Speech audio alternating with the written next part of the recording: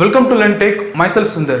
நீங்கள் ஒரு ப்ரோக்ராமரா அப்படி இல்லையா? நீங்கள் ஒரு ப்ரோக்ராமராக மாறணும்னு ஆசைப்பட்றீங்களா? அப்போது இந்த வீடியோ உங்களுக்கான தான். இந்த வீடியோவில் நான் மெயினாக ஒரு 5 டேட்டா ஸ்ட்ரக்சர்ஸ் அண்ட் அல்கோரிதமை ஃபியூச்சர் பண்ணியிருக்கேன். இந்த அல்கோரிதம் அண்ட் டேட்டா ஸ்ட்ரக்சரை ஒவ்வொரு ப்ரோக்ராமரும் கண்டிப்பாக தெரிஞ்சிருக்கணும். அது என்னங்கிறத பற்றி தான் இன்றைக்கி இந்த வீடியோவில் பார்க்க போகிறோம். அந்த அல்கோரிதம் பார்த்தீங்கன்னா ஒரு சின்ன ஓவர்வியூ, அது தெரிஞ்சிருக்கனால நமக்கு என்ன பெனிஃபிட், அது எங்கே யூஸ் ஆகும், ஸோ இதை பற்றி தான் இன்றைக்கி நம்ம வீடியோவில் பார்க்க போகிறோம். Okay, let's start. இந்த லிஸ்ட்டில் நம்ம முதல்ல பார்க்க போகிற algorithm sorting algorithm. Sorting algorithm அப்படின்னா என்னன்னு கேட்டிங்கன்னா, இப்போ நம்மக்கிட்ட ஒரு 100 பேரோட ரெக்கார்டு இருக்குன்னு வச்சுக்கோங்க. அந்த 100 பேரோட ரெக்கார்டும் நமக்கு ரேண்டம் ஆர்டரில் தான் வந்திருக்கும். ஸோ அது எந்த ஆர்டரில் இருக்குன்னு நமக்கு தெரியாது. ஸோ அப்படி இருக்க அந்த ரெக்கார்டை நம்ம ஒரு அசெண்டிங் ஆர்டர்லையோ அல்லது டிசெண்டிங் ஆர்டர்லையோ ஷார்ட் பண்ணி வைக்கிறதுக்காக நம்ம யூஸ் பண்ணுற அல்கோரிதம் தான் ஷார்ட்டிங் அல்கோரிதம். ஷார்ட்டிங் அல்கோரிதமில் நிறைய விதமான டைப்ஸ் இருக்குது. குறிப்பாக சொல்லணும்னா merge short, quick short, bucket short, heap short, இந்த மாதிரி நிறைய விதமான டைப்ஸ் இருக்குது. இதில் ஏதாவது ஒரு அல்கோரிதம் நம்ம யூஸ் பண்ணி நம்மளோட ரெக்கார்டை ஷார்ட் பண்ணிக்கலாம். ஷார்ட்டிங் அல்கோரிதம் எங்கே எப்படி யூஸ் ஆகுதுன்னு சொல்லி ஒரு சின்ன எக்ஸாம்பிள் வச்சு பார்த்துடலாமா? ஓகே, இப்போ நான் ஒரு கம்பெனி வச்சுருக்கிறேன். நான் ஒரு ப்ரோக்ராமரை ஹையர் பண்ண போகிறேன். இன்டர்வியூ கண்டக்ட் பண்ணுறேன். 2 ப்ரோக்ராமர் வராங்க. அவங்கக்கிட்ட நான் ஒரு டாஸ்க் கொடுக்குறேன். அந்த டாஸ்க் என்னென்னா, என்னுடைய கம்பெனியில் நிறைய விதமான எம்ப்ளாயிஸ் இருக்காங்க. அந்த எம்ப்ளாயோட பர்சனல் டீட்டெயில்ஸ், அப்புறம் ஒர்க் எக்ஸ்பீரியன்ஸ், இது எல்லாமே டேட்டா பேஸில் ஸ்டோர் பண்ணிக்கோங்க. அதை நான் வியூ பண்ணி பார்ப்பேன். வியூ பண்ணுறப்போ எனக்கு பிடிச்ச மாதிரி நான் ஷார்ட் பண்ணிப்பேன். எம்ப்ளாயி ஐடி வச்சு ஷார்ட் பண்ணுவேன், ஒர்க் எக்ஸ்பீரியன்ஸ் வச்சு ஷார்ட் பண்ணுவேன். எல்லாமே பர்ஃபெக்டாக ஒர்க் ஆகும்னு சொல்லி ஒரு டாஸ்க்கை 2 ப்ரோக்ராமருக்கு கொடுக்குறேன். 2 ப்ரோக்ராமரும் அதை புரிஞ்சுக்கிட்டு ஒரு அப்ளிகேஷன் ரெடி பண்ணுறாங்க. 2 பேருமே ப்ரோக்ராம் பண்ணுறாங்க, அப்ளிகேஷன் ரெடி பண்ணிட்டாங்க, என்கிட்ட கொடுக்குறாங்க. 2 பேர் கிரியேட் பண்ண அந்த 2 அப்ளிகேஷனுமே நான் டெஸ்ட் பண்ணி பார்க்குறேன். 2மே பர்ஃபெக்டாக ஒர்க் ஆகுது. எம்ப்ளாயி ஐடி வச்சு ஸ்டார்ட் பண்ணி பார்க்குறேன், அப்பயும் பர்ஃபெக்டாக ஒர்க் ஆகுது. எக்ஸ்பீரியன்ஸ் வச்சு ஸ்டார்ட் பண்ணுறேன், அப்பயும் பர்ஃபெக்டாக ஒர்க் ஆகுது. எனக்கு ஒரே குழப்பமாக போச்சு. என்னடா 2 பேரும் ஒழுங்காக பண்ணிட்டாங்களே, இதில் யாரை செலக்ட் பண்ணுறதுன்னு சொல்லி ஒரே குழப்பமாக இருக்குது. அப்போ தான் ஒரு விஷயத்தை நோட் பண்ணுறேன். ஃபர்ஸ்ட் ப்ரோக்ராமர் கிரியேட் பண்ண அப்ளிகேஷன் பார்த்தீங்கன்னா ரிசல்ட்டை கொஞ்சம் சீக்கிரமாக கொடுத்தது compared to second programmer. So இதுக்கு என்ன காரணமாக இருக்குன்னு சொல்லி 2 பேரோட கோடையை வியூ பண்ணி பார்க்குறேன். First programmer ஷார்ட்டிங்காக sorting algorithm use பண்ணியிருக்காங்க. செகண்ட் ப்ரோக்ராமர் வெறும் இஃப் அண்ட் ஃபார் லூப் திரும்ப யூஸ் பண்ணி ஷார்ட் பண்ணியிருக்காங்க. ஸோ இப்போ ஃபர்ஸ்ட் ப்ரோக்ராமர் செகண்ட் ப்ரோக்ராமோட ஒரு ஸ்டெப் ஹகட்டாக இருக்காங்க. ஸோ அதனால் நான் ஃபர்ஸ்ட் ப்ரோக்ராமர் ஹையர் பண்ணிப்பேன். செகண்ட் ப்ரோக்ராமர்கிட்ட கால் யூ பக்குன்னு சொல்லி அவர் அனுப்பிடுவேன்.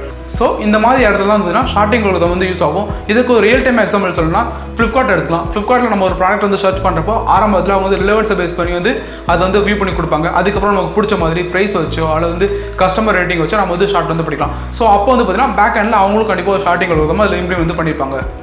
அடுத்து சர்ச்சிங் அல்கோரிதம். சர்ச்சிங் அல்கோரிதம் அப்படின்னு கேட்டிங்கன்னா, நம்ம கிட்ட இருக்க பல்க் அமௌண்ட் ஆஃப் ரெக்கார்டு ஒரு ரெக்கார்டை சர்ச் பண்ணி எடுக்கிறதுக்காக யூஸ் பண்ணுற அல்கோரிதம் தான் சர்ச்சிங் அல்கோரிதம் அப்படின்னு சொல்லுவாங்க. ஃபார் எக்ஸாம்பிளுக்கு சர்ச்சிங்க்கு நம்ம எந்த மாதிரி அல்கோரிதம் யூஸ் பண்ணோம்னா, பைனரி சர்ச் யூஸ் பண்ணுவோம். அது போக நிறைய ட்ரீ பேஸ்ட் அல்கோரிதம்லாம் சர்ச்சிங்காக யூஸ் பண்ணுவாங்க. AVL tree, splayed tree, red black tree, இந்த மாதிரி நிறைய விதமான அல்கோரிதம் இருக்குது. இதில் ஏதாவது ஒரு அல்கோரிதம் யூஸ் பண்ணி நம்ம சர்ச் ஆப்ரேஷன் பண்ணலாம். சர்ச்சிங் அல்கோரிதமோட இம்பார்ட்டன்ஸை ஒரு எக்ஸாம்பிள் வச்சு பார்த்துடலாம். நான் என்னோட எம்ப்ளாயோட டீட்டெயில்ஸ் எல்லாமே என்னோட டேட்டா பேஸில் ஸ்டோர் பண்ணுறேன். நான் எம்ப்ளாயோட ஐடியை தான் பிரைமரி கீ யூஸ் பண்ணியிருக்கேன். ஸோ அதை யூஸ் பண்ணி நான் ஒரு 100 எம்ப்ளாயி டீட்டெயில்ஸ் என்னோட டேட்டா பேஸில் ஸ்டோர் பண்ணிட்டேன். அதுலேருந்து ஒரு எம்ப்ளாயி டீட்டெயிலை நான் வியூ பண்ணி பார்க்க போகிறேன். ஸோ அதற்காக நான் சர்ச் பண்ண போகிறேன். நான் வியூ பண்ணுற அந்த எம்ப்ளாயோட டீட்டெயில் பார்த்தீங்கன்னா 99 இடத்துல தான் ஸ்டோர் ஆகிருக்குன்னு வச்சுக்கோங்க. பட் இனிஷியலாக அது எனக்கு தெரியாது.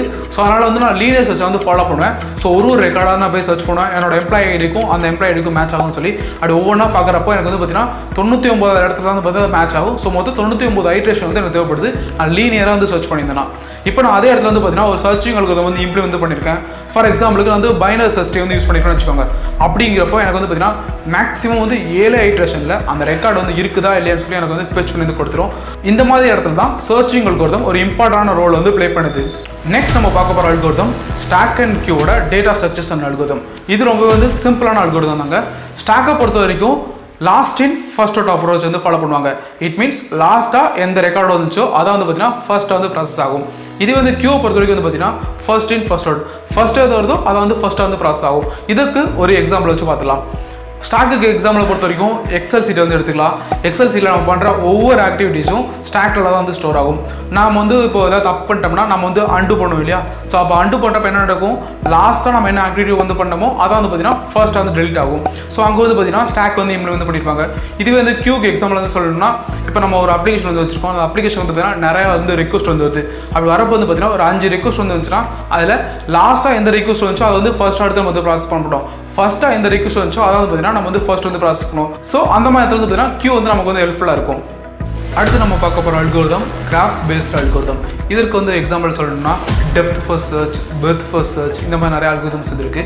இது வந்து எங்கே வந்து யூஸ் ஆகும்னா நேவிகேஷன், அப்புறம் ஷார்ட்டஸ்ட் பாத் வந்து கண்டுபிடிக்கிறது. ஸோ இந்த மாதிரி ரெக்யூர்மெண்ட்ஸ்க்கு வந்து பார்த்தீங்கன்னா கிராஃப் பேஸ்ட் அல்கோரிதம் வந்து யூஸ் பண்ணுவாங்க.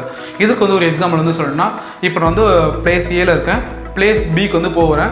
அதுக்கு வந்து பார்த்தீங்கன்னா நிறைய வழிகள் இருக்குது. பட் எந்த வழியில் போனால் நான் வந்து சீக்கிரமாக வந்து போவேன். ஸோ அந்த மாதிரி நேரத்தில் வந்து பார்த்தீங்கன்னா இந்த அல்கோரிதம் யூஸ் பண்ணி நம்ம வந்து ஷார்ட்டஸ்ட் பாத் வந்து கண்டுபிடிக்கலாம். அது மட்டும் இல்லாமல் நம்ம எவ்வளோ சீக்கிரமாக வந்து போகலாம். ஸோ இந்த மாதிரி நிறைய ரெக்யூர்மெண்ட்ஸ் கண்டுபிடிக்கிறதுக்கு இந்த மாதிரி கிராஃப் பேஸ்ட் அல்கோரிதம் வந்து யூஸ் ஆகும். இதுக்கு வந்து ஒரு ரியல் டைம் எக்ஸாம்பிள் சொல்லணும்னா கூகுளோட மேப் வந்து எடுத்துக்கலாம்.